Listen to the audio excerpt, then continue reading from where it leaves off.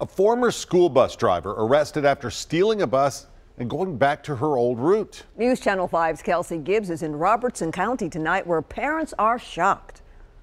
Sherry James, who's no longer a bus driver, made her way to this school, got inside of her old bus here at East Robertson High School, and started picking up students. She stole the bus and then went on her same route to, get the kids. And it's just like, what were you thinking? What were you going to do with my kids, and not just my kids, but everyone else's kids that ride that bus?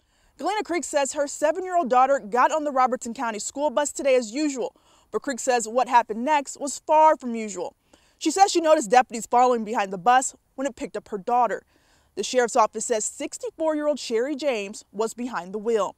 Parents say James is the same person who was suspended from the district, then resigned after she was caught driving her bus and texting. We showed you that video just last month. Parents say this news is frightening. I didn't have good vibes from it. I think that she was going to do something bad to the kids. Creek says she picked up her daughter from school today and says she will no longer ride the bus.